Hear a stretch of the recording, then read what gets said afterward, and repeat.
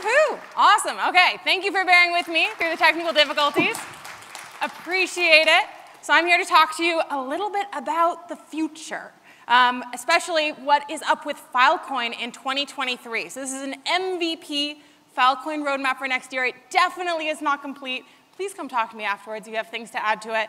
But this is actually a follow-up on a presentation from Phil Austin about 3 months ago. It's crazy that it's only been 3 months because so much has happened just in the past quarter. This was on what Filecoin had planned in 2022. And so this is our 2023 update. If you missed that presentation, don't worry, it's online. You can grab the QR code there and take a look later. So looking at 2022, there were 3 main components of the Filecoin roadmap.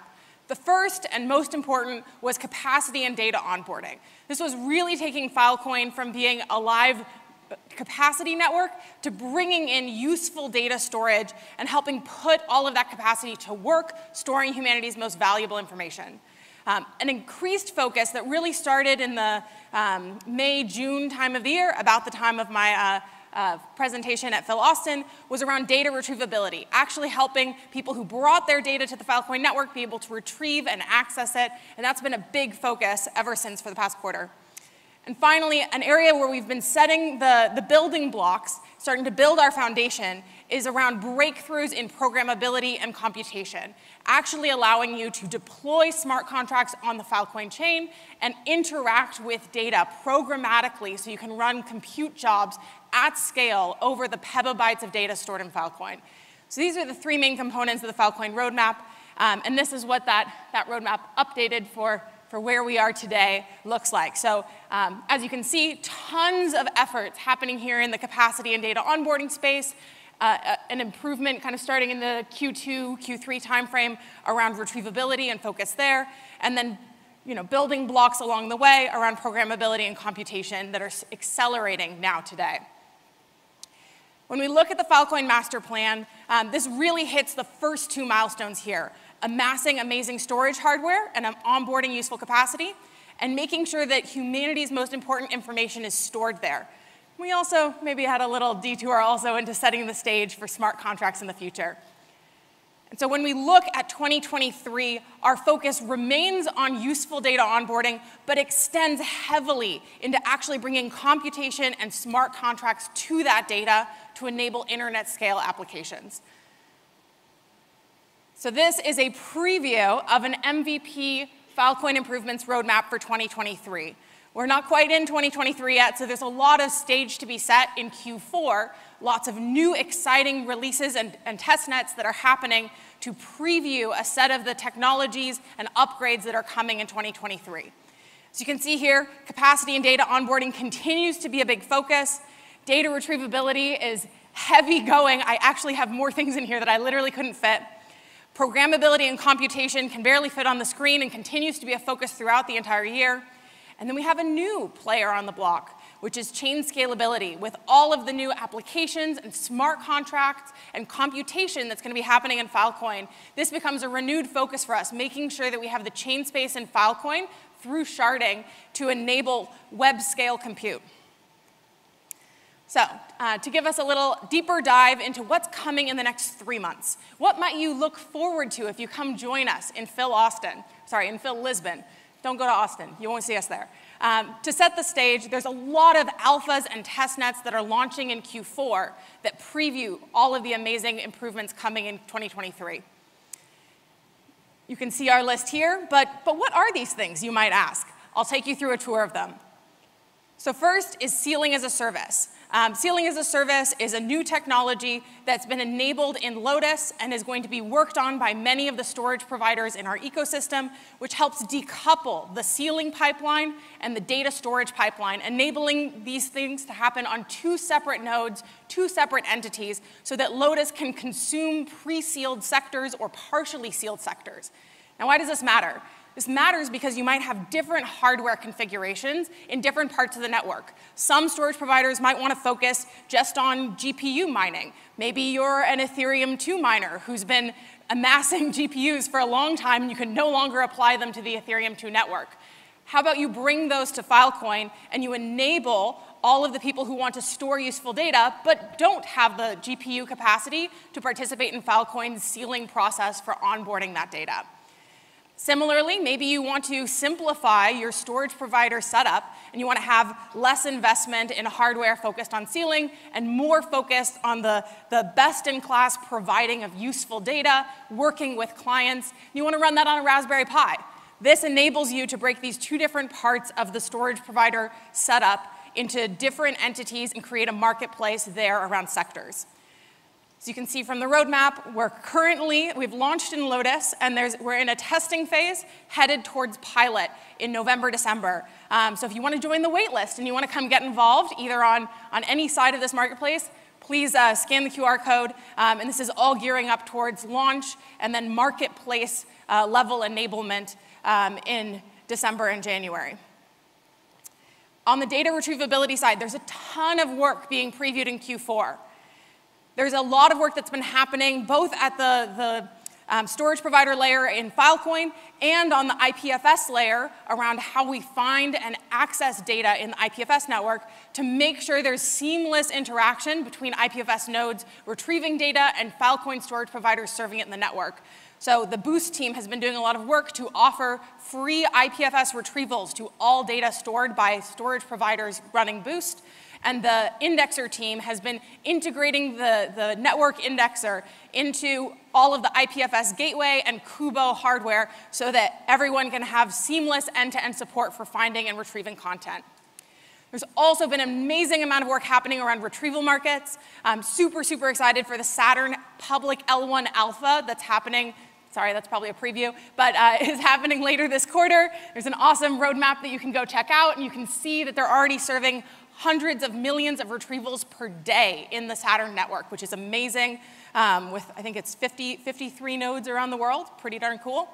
And if you aren't, say, a big storage provider who has beefy hardware and wants to offer L1 retrievals, maybe you're interested in Station. Station is a desktop application that you'll be able to download and run L2 nodes in the Saturn network. And they have an alpha that's coming also in the November, December timeframe, where you'll be able to connect your Station node into the Saturn testnet and start serving retrievals such that you can download this application in the future and eventually earn Filecoin just as you go about your day-to-day on your desktop computer, which is pretty freaking exciting. So install that next to your IPFS desktop in the future.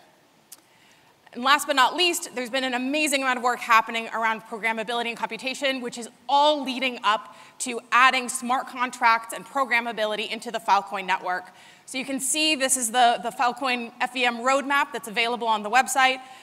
We are really pulling up to some very, very important milestones here in Q4, building on the work that was launched in July with the FEM M1 release. So we have a couple of different components here. FEM testnet is already live. The Wallaby testnet has been live since, I think, late August. It's had over 60 smart contracts deployed on the testnet so far. It's EVM compatible, so you can get excited about the upgrade roadmap here where we're launching new capabilities into that testnet every single week. And the Filecoin Foundry F0 cohort has been building new tools and SDKs for the Filecoin M2.2 milestone. And all of those videos are also up on the Filecoin YouTube channel. So who's going to use this testnet? The Filecoin Foundry Early Builders Program. We're launching a new cohort of the Early Builders Program entirely focused on smart contract developers and builders who want to launch Solidity or MetaMask or whatever applications that are compatible one-to-one with Ethereum that you want. You can apply now, use this QR code to join the Early Builders Program. If you're building smart contracts or you have a smart contract already deployed on EVM, bring it to Filecoin. You can use all of the same tools, Hard Hat, Truffle, Remix that you're used to, and you can come and enable and interact with all of the Filecoin built-in actors to start enriching your applications with actual interaction with storage layer and looking at what storage providers have on chain and making deals and things like that. So come contribute to bringing these new capabilities to Filecoin. An important part of FEM is also reconfiguring the Filecoin actors for use in programming. When we designed these actors, we hadn't designed them for them being called by smart contracts with easy-to-use APIs for developers. And so there's a lot of pre-work that's being done in the next Filecoin network upgrade, codenamed Shark, which is happening to enable those built-in actors to be easily used and enable all sorts of exciting use cases like programmable storage markets or persistent storage contracts, things like that, all interfacing with those built-in actors. And so this is actually targeting a mid-October launch on calibration and an early November mainnet launch. So Shark will be a thing, hopefully, by the next time I talk to you all. And really, what is the big milestone for FEM for us to look forward to in Q4? It's the incentivized buildernet. So all of the Foundry and testnet is building up towards actually running a live mainnet, bridging value from mainnet into a buildernet where smart contract developers can launch their applications and start collecting real value for their usage. And so this is actually an amazing opportunity to partner with other breakthroughs coming to the Filecoin network. This is a partnership between the Filecoin virtual machine team and the hierarchical consensus team. And this is a shared, the plan is at least, this is a shared testnet and buildernet that's going to be focused on enabling those builders and also utilizing all of the new components from hierarchical consensus so that we can ship a subnet of Filecoin that is enabling those use cases. So that's super exciting. You heard it here first. Okay, so that brings us up through Q4. As you can see, there's already a ton of stuff that's shipping and landing just then, but I wanted to highlight 5 important kind of like mega items that are landing in 2023 for you all to get excited about. And that's the Filecoin retrieval market, of course, FVM and FEVM, or FEVM, compute over data, L2 capabilities enabled by both FVM and compute over data, and a hierarchical consensus. So as you can see, the focus for next year is really around the data onboarding, making sure humanity's information is useful and accessible, and compute, computation, smart contracts, and internet scale applications. The retrieval market is one of the first and biggest components of that. We have our testnets and alphas that are shipping in Q4, leading up towards mainnet launch in 2023. This is a decentralized CDN for the Filecoin network, enabling global second or millisecond level retrievals of data stored on Filecoin.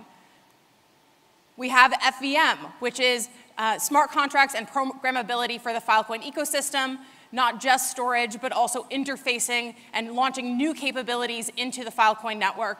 And this is fully EVM compatible, and it uses a WASM core. So the way that FVM is being powered here is not maybe the way that you're used to with other EVM-compatible blockchains. FVM is actually a hypervisor that has plugged an entire EVM runtime on top of our FVM runtime. And what that enables is full compatibility and full support for everything you're used to in EVM land. Compute over data is making a ton of progress and building towards mainnet launches in 2023. There's a ton of different groups who are building various different specialized compute over data projects that are optimizing for different use cases. And they're really refining and improving the performance, the usability, and the data pipelines. Of course, FVM is only as powerful as the applications and tooling that people are going to bring to the network. And there's a ton in the works already that people are aiming to bring and launch on Filecoin as part of FVM. So this is new L2s, new capabilities for Filecoin as a network. One I'm super excited about is this threshold encryption network, which enables you to have things like data access controls, where you can have a threshold contract saying who can access data. You can actually have a permission data network on top of Filecoin that, say, charges for access to data by different groups. Super cool. There's data preservation DAOs, actually having long-term permanent storage on a blockchain network that constantly repairs and improves itself over time. Data retrieval pinning, actual guarantees and built-in incentives around retrievability of data in the Filecoin network. And of course, compute over data running on Filecoin as an incentivized or paid scheme that interacts directly with the data stored in Filecoin. Super exciting new capabilities. And last but not least, all of the work around hierarchical consensus, which has been an amazing kind of like research project this year, which is now going and crossing the divide into development, launch, and adoption next year, starting with Filecoin, but also an immensely powerful tool that enables sharding and subchains to scale the Filecoin network dramatically. So as you can see, there's a lot planned for 2023. I don't yet have time to go into all of these, and I think I'm missing some, but if you want to come talk to me more about this later, would love to chat with people. There's so much to be excited for next year. Thank you all so much. If you want these slides, feel free to grab the QR code. Otherwise, I'm Molly, Momac28 on Twitter, and I'd be happy to chat with you about any of these awesome new engineering breakthroughs.